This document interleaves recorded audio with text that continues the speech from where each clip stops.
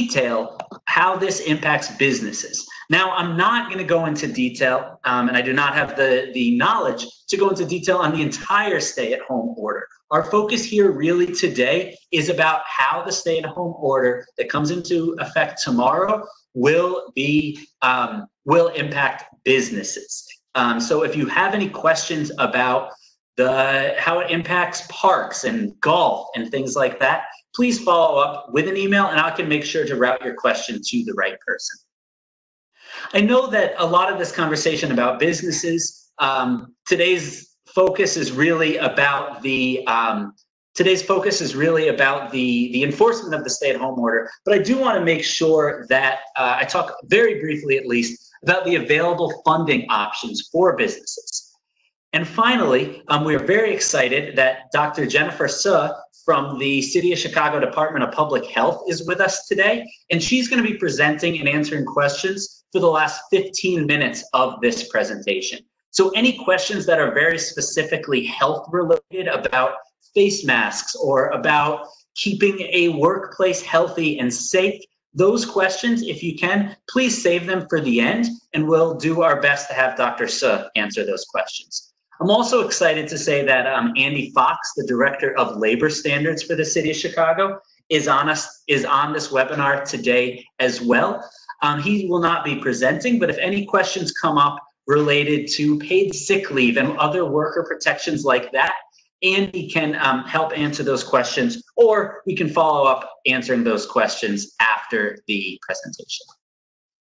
And another quick thing before I get into the stay-at-home order, I'm going to give, from BACP's perspective, a really detailed and hopefully helpful overview of the stay-at-home order. I cannot answer questions, about the Governor Pritzker's intention behind the stay-at-home order. We know that this is absolutely essential for keeping the life-saving progress that we've been making over the last month, to keep that going. But I am not the governor's office, and I'm not the health professional, so I can answer questions about how it works, but I will not be able to answer some questions that I'm sure people have.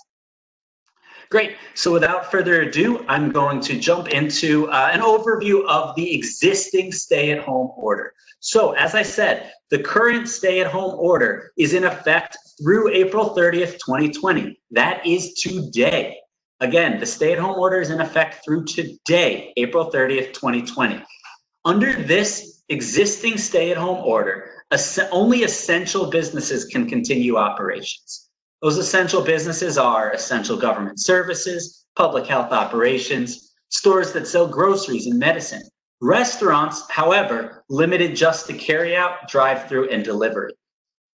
Essential businesses like banks, hardware stores, laundry services, transportation and businesses related to transportation, auto shops and bike shops, for example. The full list of essential businesses can be found on chicago.gov/coronavirus. But businesses that are not essential, things like gyms, dine-in restaurants, hair and nail salons, entertainment venues, yoga studios, non-essential businesses must stay closed under the stay-at-home order. Non-essential businesses such as those I just mentioned and others may maintain minimum basic activities. What does that mean? That means maintaining facilities and inventory, maintaining payroll, and allowing for employees to work from home. If a non-essential business could do their entire business with their employees working from home, then they can continue operating. You can learn more about this, again, at chicago.gov/coronavirus. That's your main go-to place for everything related to COVID-19, including the stay-at-home order. Social distancing is also a part of the stay-at-home order. This means that essential businesses are mandated to maintain social distancing. This is not optional. This is not a suggestion. The stay-at-home order makes it very clear the social distancing requirements that businesses are required to follow. That means designating 6-foot distances, having hand sanitizer and sanitizing products available, designating separate hours for elderly and vulnerable, and also posting online when a facility is open and how somebody can contact the business in order to set up in order to learn about when it's open, or to get remote purchases, things like that. So again, these are the existing requirements built into the current stay-at-home order, which again expires today.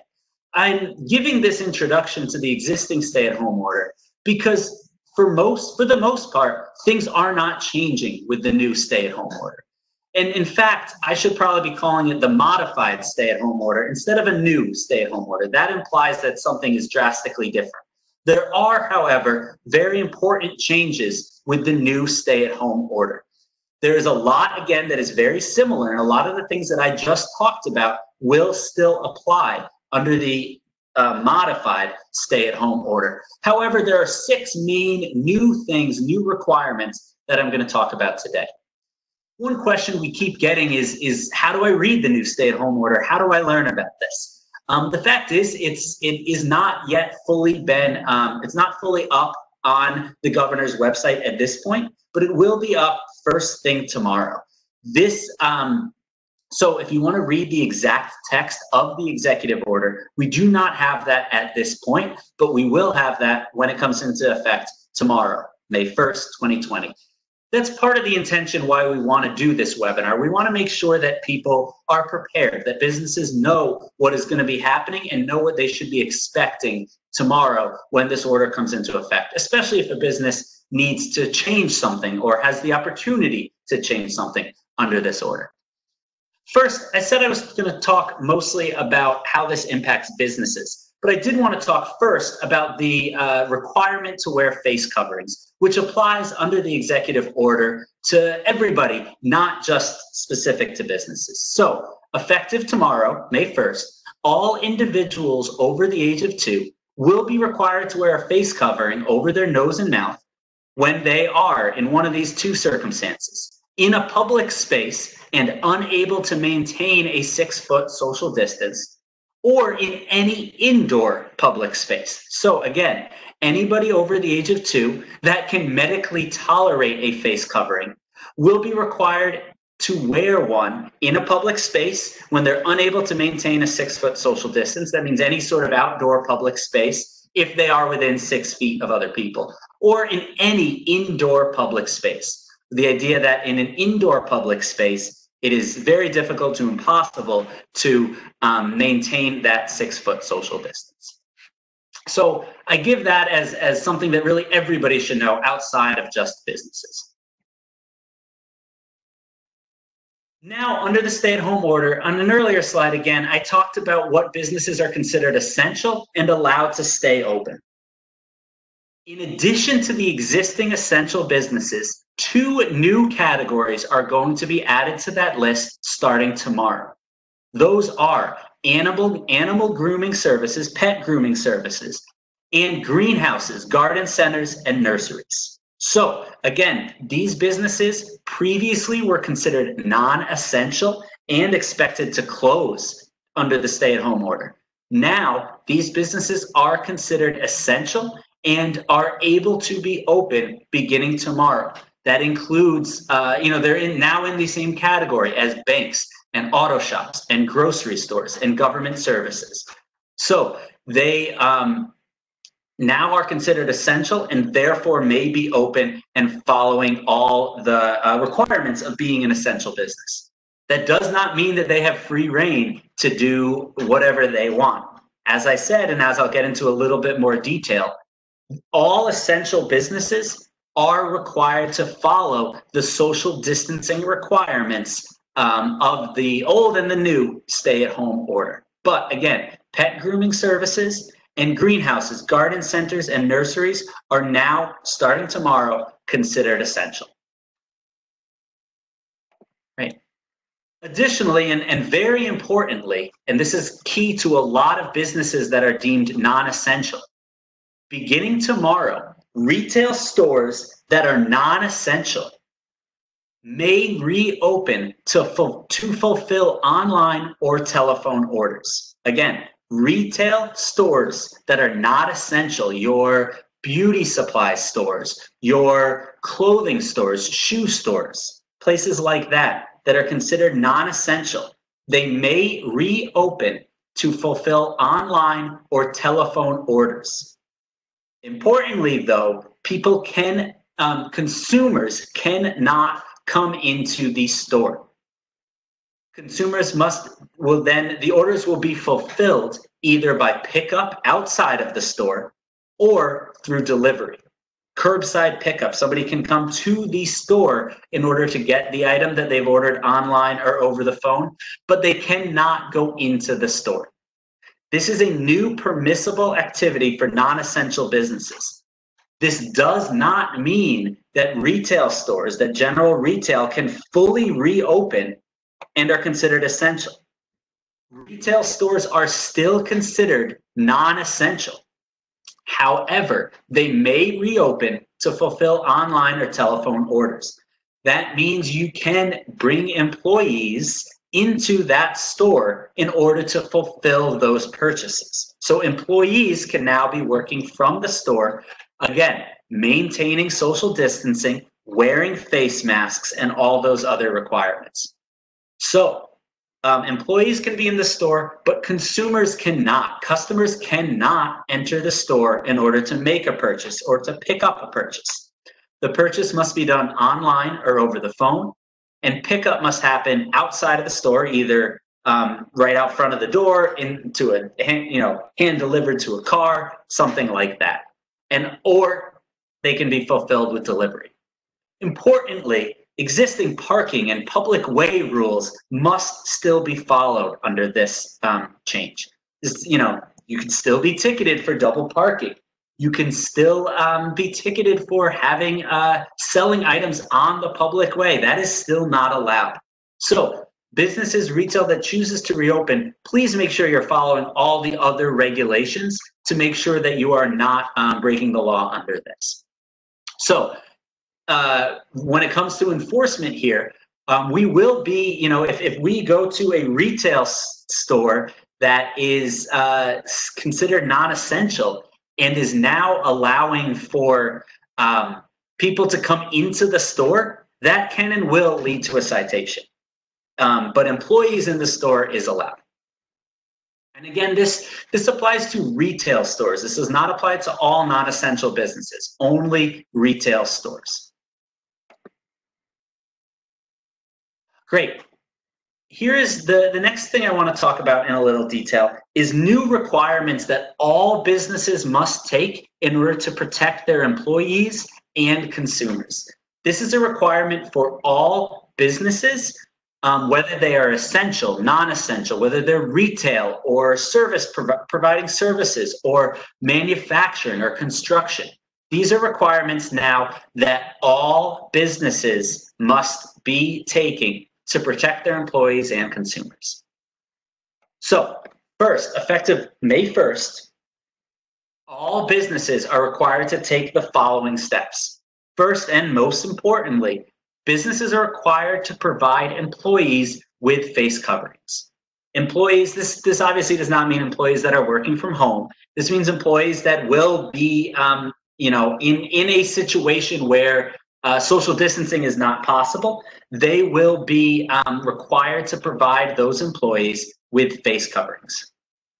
They're also required to make sure that their employees are wearing these face coverings when they are unable to maintain a 6-foot distance at all times. So employees are not required to wear face coverings if they're not in a public place or if they're not within 6 feet. But it is incumbent upon the business. The business is required to make sure that the businesses are required to make sure that employees are wearing face coverings when they're unable to maintain a 6-foot distance at all times. Additionally, when work circumstances required, if there are situations requiring additional personal protective equipment or PPE, then the business is required to provide that to their employees as well. And another requirement that's spelled out specifically in the stay-at-home order now, but frankly is something that should be in place that should be in place and should have been, you all should have been doing it and has been strongly encouraged from the beginning, is to make sure to evaluate whether employees are able to work from home. Again, this is something that should be done, that should have been done a month and a half ago. But if it has not been, it is now a requirement for businesses. That businesses are to evaluate whether employees are able to work from home and to encourage it and to make sure it is happening when possible. I think one thing we have all learned from this is it's easier to work from home than I think we all anticipate. You know, I think a lot of folks, even from the city government perspective, have been able to work from home as needed. Now, that does not mean that essential workers are now required to work from home. It just means that businesses are required to take those steps to evaluate whether employees are able to work from home. Additionally, there's going to be a requirement to post guidance from the Illinois Department of Public Health. Now, I have my understanding is this guidance has not yet been shared from the Department of Public Health, but once it is, we'll make sure that that is sent out to our businesses and that our investigators are sharing that with businesses as well. So again, these are requirements for all businesses. Specifically now, onto the fifth major category, there are new requirements specifically for retail businesses. So in addition to all those requirements I just talked about on bullet 4, retail businesses are required to take additional steps. First, and retail means generally, your general retail businesses. These mean your stores that sell goods for customers to take home.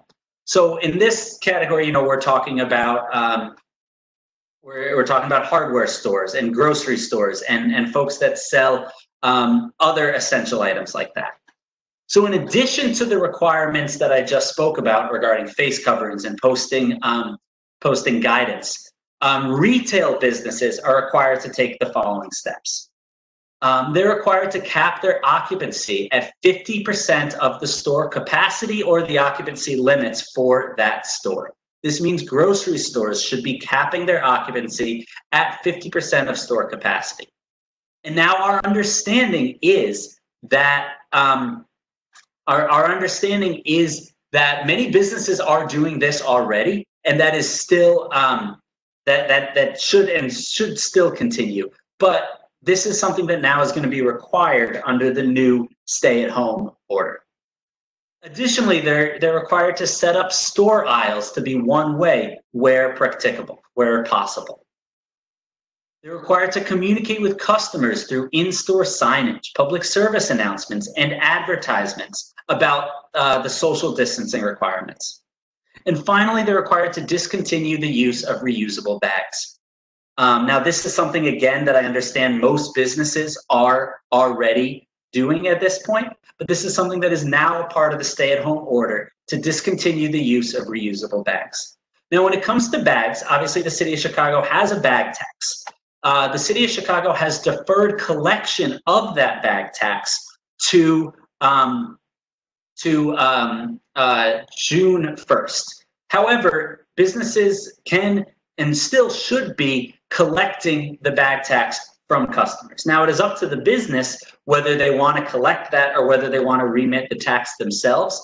But at this point, the payment for bag tax has been deferred to June 1st, but the collection of the bag tax should not cease at this point.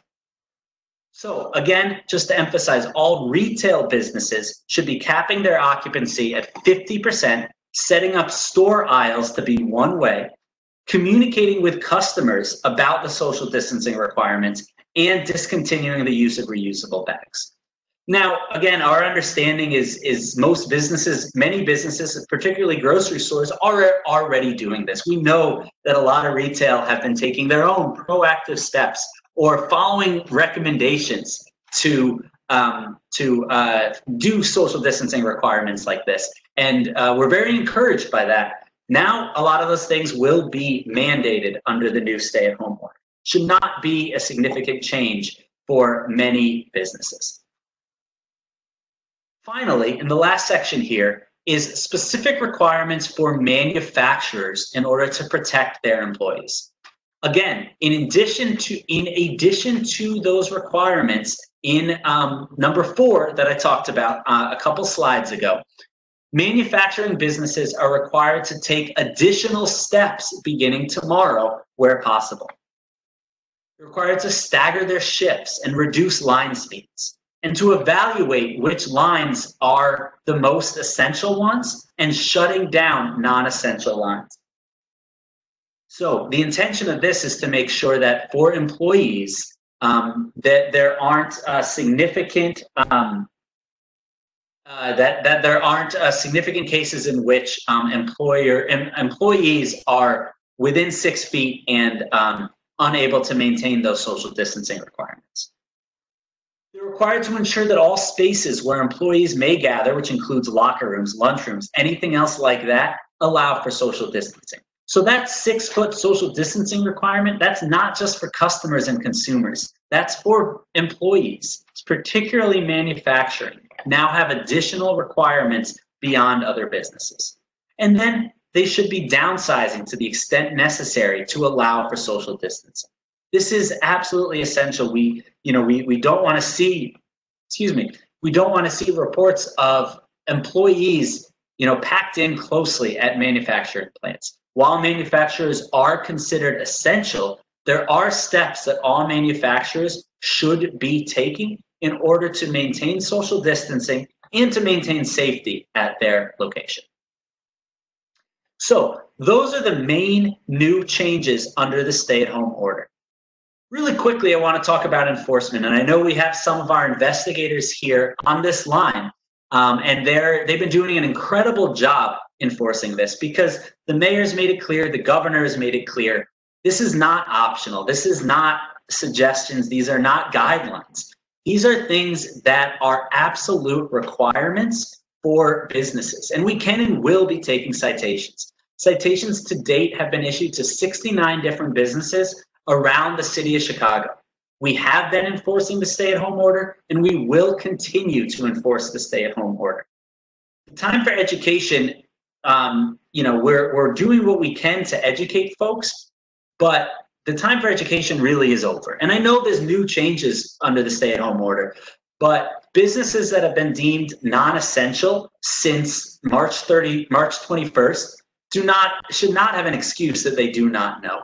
We've been hosting numerous webinars. We've been sharing this information publicly, and our investigators have made over 11,000 calls directly to businesses.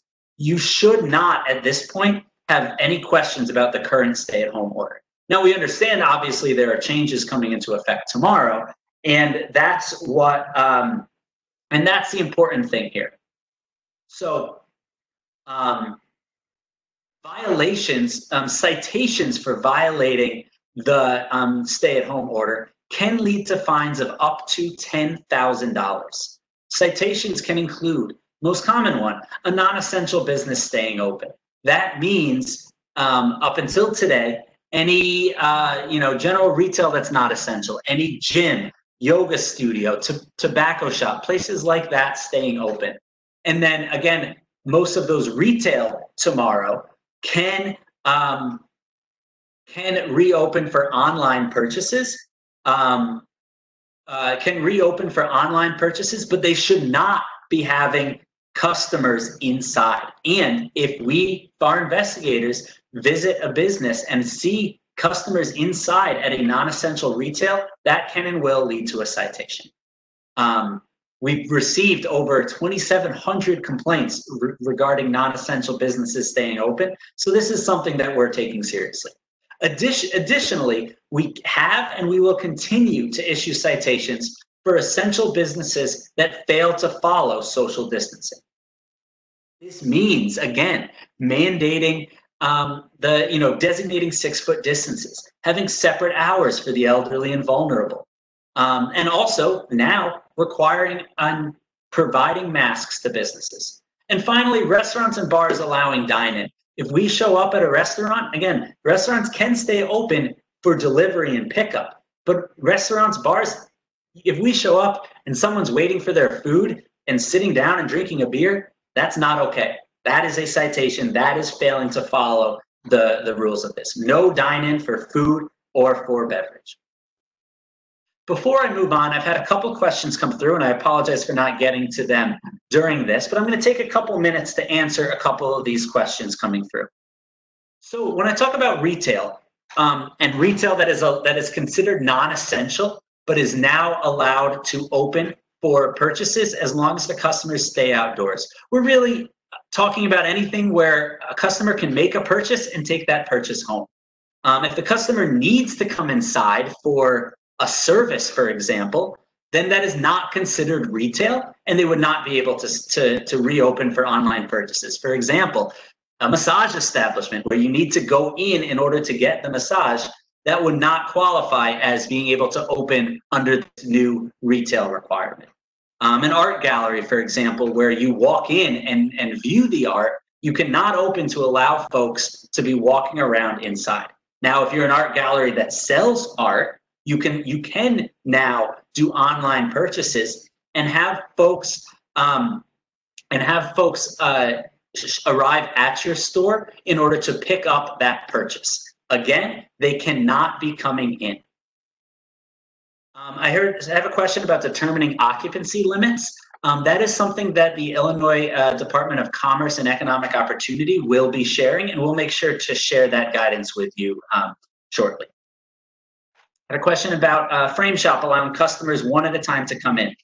Non-essential businesses cannot allow customers into their business.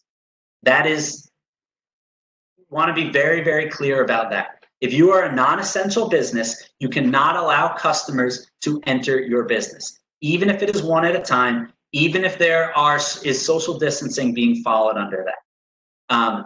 Customers may make online purchases, may make over the phone purchases, but they cannot enter the store in order to pick up, to select anything, to make a purchase, anything like that.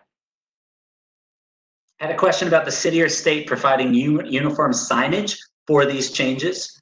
Again, my understanding is the Illinois Department of Public Health will be providing signage. I understand that that is uniform and that is part of the requirement. That is something that we will be passing on to businesses as soon as that is ready to go. I saw a question come through about this webinar being made available. We are recording this webinar, and I will make sure that, and it will be posted on YouTube and on our City of Chicago,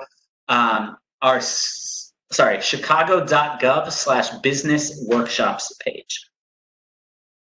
Great. Had some questions about using the public way for curbside pickup. So any sort of purchasing, any sort of business activity on the public way does require a permit and does require a license. So you are not, under this change, you're not allowed to just kind of move your store outside in order to now have purchasing and things like that outside. I'll be happy, and as this question came in, I'd be happy if you send an email to BACP Outreach to pass along some of the specific guidelines on that. But it is very important and incumbent upon the business to make sure that the curbside pickup is not breaking traffic laws and is not having an impact on the public way. So a question about folks from outside of the city of Chicago. So the stay-at-home order applies statewide. So the things that I'm talking about today are relevant to folks outside of the city of Chicago as well. Now, there is some minor details that might be different, and enforcement might be a little bit different in different locations. So I would recommend that you reach out to your local municipality for any kind of specific questions.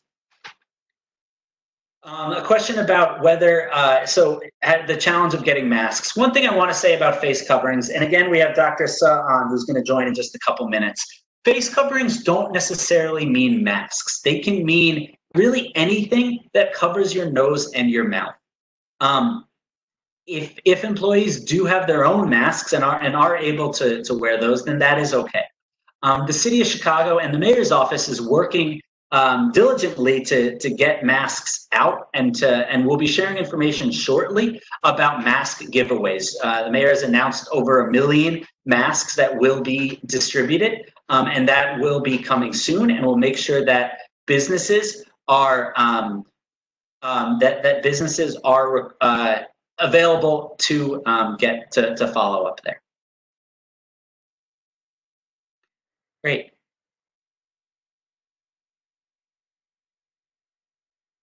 So I see a couple more questions coming in. I want to very quickly get to available funding supports before I answer some of those questions, and then pass it off to Dr. Suh to answer some specific health questions and to walk through health guidance.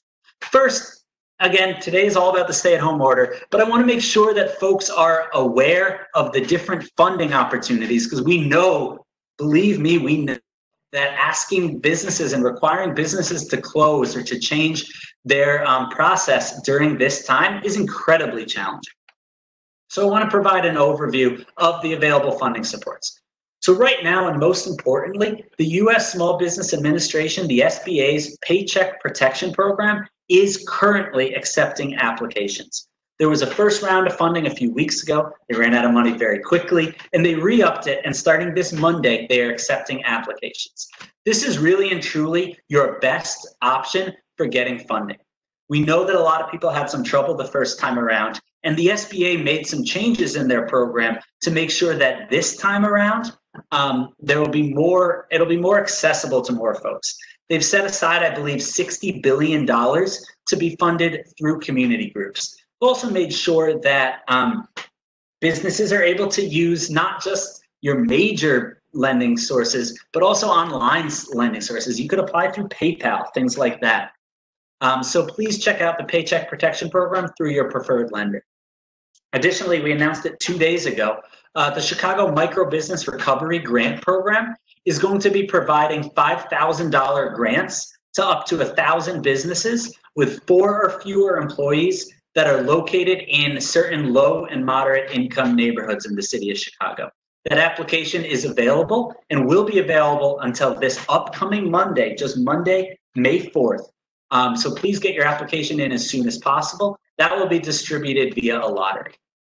Finally, a lot of private organizations are doing their own grants or loan programs. So one in particular we want to refer you to is Facebook. Facebook has set aside $1.25 million for the Chicago area for small businesses to receive grants. So please check out the Facebook Small Business Grant Program. Additionally, the SBA's Economic Injury Disaster Loan, they're processing applications. They're not accepting applications anymore, but they're processing existing applications. And also the City of Chicago Small Business Resiliency Loan Fund also closed the applications, but are continuing to process applications. So if you have a loan application in for the Resiliency Fund, we understand that folks are wanting to know the status of their loan. We are working through those applications, and we should be providing updates soon. Additional thing I want to talk about is something new that we just announced a couple weeks ago. The city created the Small Business Resource Navigators. These are 13 community organizations that are specifically activated and specifically trained to provide one-on-one funding, financial, and business support to businesses throughout the city of Chicago. They're located in neighborhoods all around the city.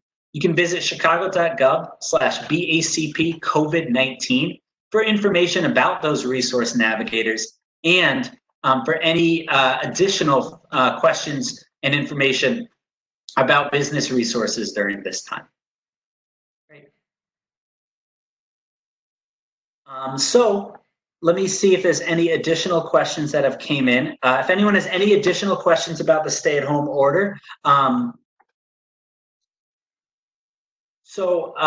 going to pass it along. Dr. Suh, are you here? Yes, I'm here. Great. So again, we are very, very excited. She's incredibly busy and doing such incredible work for the city. But Dr. Jennifer Suh from the Chicago Department of Public Health, she's a medical director at CDPH, and she's here to just, if anybody has any specific health questions, or anything that related to the CDPH guidance for businesses. Dr. Suh is going to quickly walk through the workplace setting guidance and then answer any questions that people have. So thank you very much, Dr. Suh. Thank you. Everyone is staying healthy. I just wanted to go over the workplace guidance for businesses. It hasn't changed, but now that there will be more businesses open with the new stay-at-home order, helpful to go over these public health guidelines. So the first guideline addresses how to reduce transmission among employees who are coming into your workplace. So the most important thing is to ensure that sick employees are at home. So make sure everyone's aware of your sick policies and practices. And if anyone is at the workplace and they're showing symptoms, send them home right away and make it, I guess, an environment or culture where someone can say, hey, I'm not feeling well, I need to go home. And so that they can go home again immediately. Again, implement policies and practices for social distancing.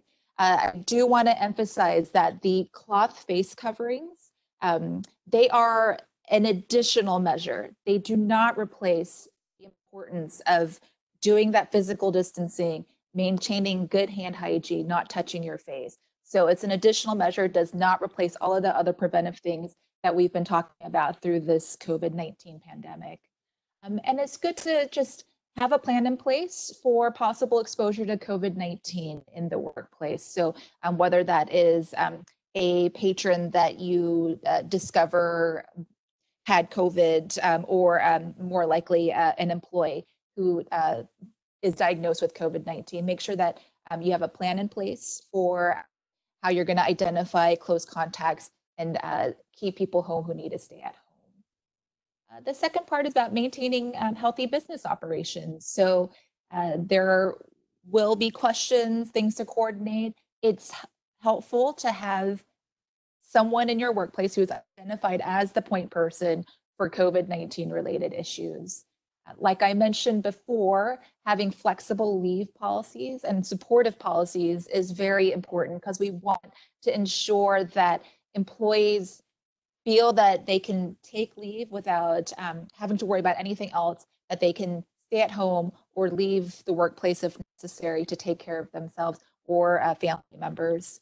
And then make sure that you're assessing your essential functions and what reliance you have on others and how the community relies on you for your services and products. So you can kind of prioritize certain products or certain services that you're doing to those that you know will have the greatest impact on your community. And finally, maintain a healthy work environment. So take into consideration your ventilation system. Make sure there's good air exchange. If you have old filters, make sure to change them out because as you may be aware, COVID-19 is thought to primarily be transmitted through those respiratory droplets when someone coughs or sneezes or talks. And so you want to make sure you're able to filter out whatever may be in the air. Make sure that you're promoting good hand hygiene in the workplace, reminding people about good respiratory etiquette or respiratory hygiene. That just means making sure people are covering their coughs and sneezes, washing or cleaning their hands after they use any kind of tissues, things like that. Everyone can always use a reminder. Make sure that you have cleaning protocols in place. So routine daily cleaning of the workspace, disinfection of high touch surfaces, and then doing some kind of enhanced cleaning and disinfection if you happen to have someone in the workplace who is diagnosed with COVID-19. And this probably isn't happening that much anymore, but if you know that employees are traveling for whatever reason, if they have to leave for any reason to take care of a sick family member elsewhere, you know that people are coming and just advise employees about taking extra precautions and preparations. But that is less of a concern right now with the stay-at-home orders across the nation. We can go to slide.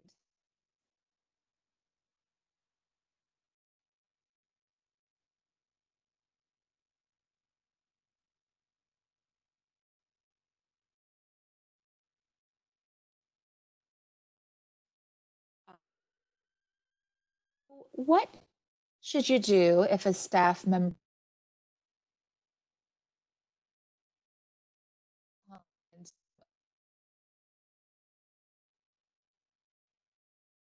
employee? So this would really affect a photo interview with the individual to determine when their start of symptoms was. And then you'd want to let fellow employees know of possible exposure.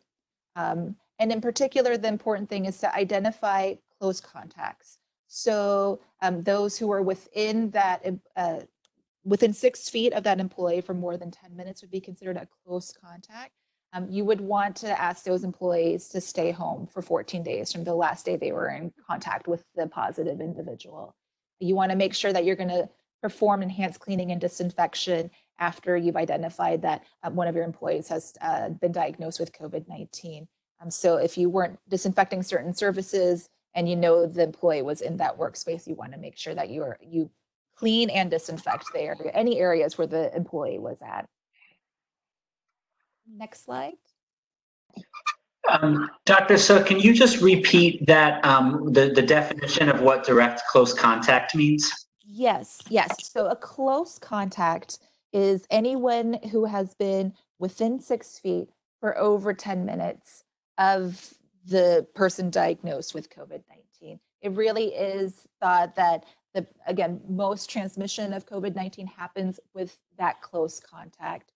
So if someone just walked past someone else, that is not considered to be a risk for transmission at all. Or if someone was further away, more than 6 feet away from someone, not of concern. So again, within 6 feet for over 10 minutes, those are considered close contacts of that individual who was diagnosed with COVID-19. Those individuals would need to be asked to self-quarantine at home for 14 days from the last day they were in contact with the positive individual.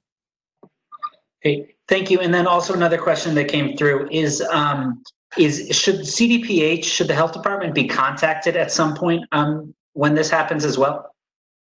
So an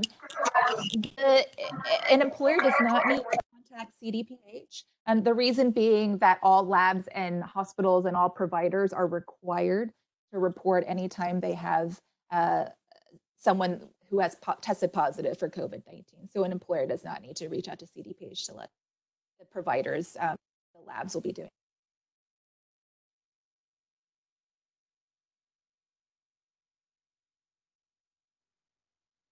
All right, so this is just guidance for critical infrastructure workers. So you'll see here some examples of critical infrastructure workers. So, federal, state, government, law enforcement, 911 centers, but also includes workers, for example, grocery store workers, pharmacy workers, those in transportation, energy, information technology, critical manufacturing. If an employer in one of these critical infrastructure industries got to a point where they did not have enough employees who could work to maintain operations because of everyone being out with COVID-19 or needing to self-quarantine because they are close contacts of someone with COVID-19, CDPH and CDC has guidelines saying that critical infrastructure workers may be permitted to continue working following a potential exposure to COVID-19 as long as they are asymptomatic, meaning they don't have any symptoms of COVID-19. But there are additional precautions that need to be taken, and you can find these on our website, chicago.gov/coronavirus, but they would include things like the exposed workers would need to wear a mask, which now is required, but they would need to wear a mask for 14 days after exposure. But again, everyone's required to wear a mask, so that should be an easy requirement to fill. And then doing a symptom screening, temperature check and symptom screening on these workers before they arrive for their shift to ensure that they have no symptoms, they have no fever, that they are healthy to come into work. But just guidance that's out there because, again, critical infrastructure workers are very important to maintain city operations to be there for our city. So there is additional guidance to allow for those exposed workers to continue working. But again, there are additional precautions that must be taken to ensure that it's a safe thing to do. Great, and thanks, Dr. So one follow-up question. Should businesses, this is getting back to the previous slide, should businesses be providing, advice? Should they encourage employees that are sick to follow up with their healthcare provider? Is there any sort of specific recommendations around that end, provided since, the employers are not contacting CDPH? Right, so in general, if someone is ill, so I guess one thing to know is that over 80% of individuals with COVID-19 will have mild symptoms, and they will recover and be able to take care of themselves at home. So we generally say if you have mild symptoms, if you are under the age of 60, you don't have underlying health conditions, you can safely self-treat at home. Don't necessarily need to reach out to a healthcare provider. If an employee or anyone is over the age of 60, have underlying health conditions, even if their symptoms are mild, we do recommend reaching out to their healthcare providers just to touch base to see if an in-person office visit is needed, whether they need to come in for testing. And then, of course, if anyone has severe symptoms or more significant symptoms, they should reach out to their doctor or call 911 or go to the emergency room. Great, thank you. And then Dr. So could you talk briefly about face coverings and why, there's obviously this change coming in, requiring them tomorrow. Can you talk very briefly, just at a high level, about the importance of face coverings and why this change in guidance? Right, so again, it's very important that everyone is doing their physical distancing, good hand hygiene, not washing their face. The reason we have recommended face coverings is because as we learn more about this novel coronavirus, we are finding that there is from individuals who don't have symptoms of COVID-19. Either they're in early stages of the infection and they haven't exhibited symptoms yet, or some people just actually never develop any symptoms, but they're still transmitting the virus. So the purpose of the face coverings is to actually prevent transmission of the virus from the wearer, and especially for those who may not realize that they have the virus. So the face covering captures those respiratory droplets that come out when we cough, sneeze, or talk, and the purpose is to prevent transmission from the wearer to other people. So it's not, the purpose of these face coverings are not to directly protect the wearer from infection, but it will reduce workplace hazard. Because if you think about it, if everyone is wearing a face covering, transmission of virus from everybody, each individual is going to be reduced. And so overall, everyone's going to be in a safer environment. Particularly important if you're within that 6 foot distance, if you can't maintain that 6 foot distance, because the respiratory droplets that come out, we have found really can't travel past 6 feet, but if you're within that 6 foot distance, you want to make sure something is covering your mouth and your nose so those droplets don't get out. But again, doesn't replace that physical distancing, hand hygiene, but in those situations where you're not going to be able to maintain that over 6 foot distance, a face covering is recommended. Great. Well, thank you, Dr. Suh. We had a couple questions come in. Andy, are you on the webinar at this point?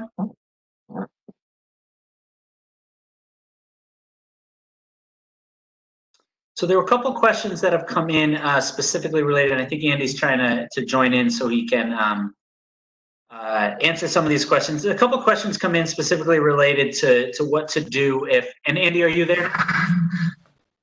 I am. Can you hear me? Yes. So we have a couple questions. First, and this, if you don't have an exact answer, at least a recommendation for what businesses should do if they're following all the social guidance and employees are refusing to come into work or are still concerned. What are some recommendations there? This is an area where we're seeing more of this we see employers that are doing a very conscientious job. I was reviewing a few letters today. The employer said, listen, we encourage you to use whatever time. We're going to be flexible. We're going to work with you. And the employee was saying, I don't really have a medical diagnosis, but I don't want to come in. I'm concerned. And they said, listen, and this was a few weeks out, you're going to be returning to work on this day.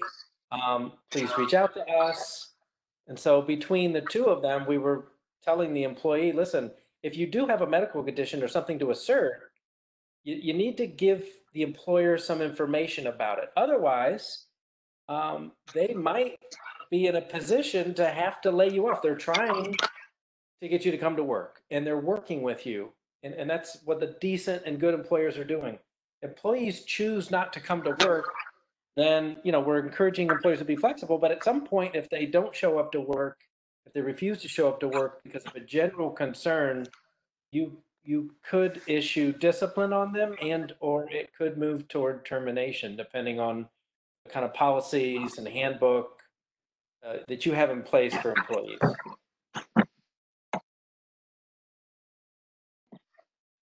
Great. I apologize. I should have gone on mute. I know that was a little echoey for some folks. Dr. Suh, if you're still there, and I know we're wrapping up in just a couple minutes, I apologize. Some questions came in through the Q&A, and we were only tracking the chat, so I'll do my best to answer some of these questions quickly.